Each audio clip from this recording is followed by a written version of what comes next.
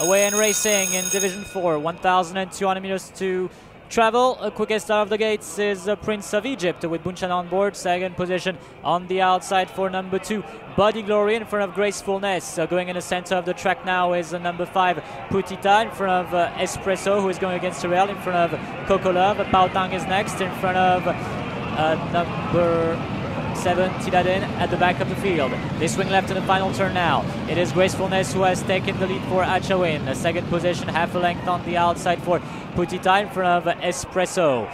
Next comes the number 2, Body Glory, in front of Prince of Egypt, who is having an effort on against the rail. It's becoming difficult for Body Glory now. Kokolov is next, in front of Tidadin. Back of the field is currently for Pao Tang. They enter the final stretch now, the home stretch. It is a Gracefulness who is controlling the race now. Putita is being launched on the outside by Nitikon. Here comes Espresso as well, in front of Prince of Egypt, and Kokolov as well for Bunkom Krong, in front of Pao Tang, Tidadin, and Body Glory.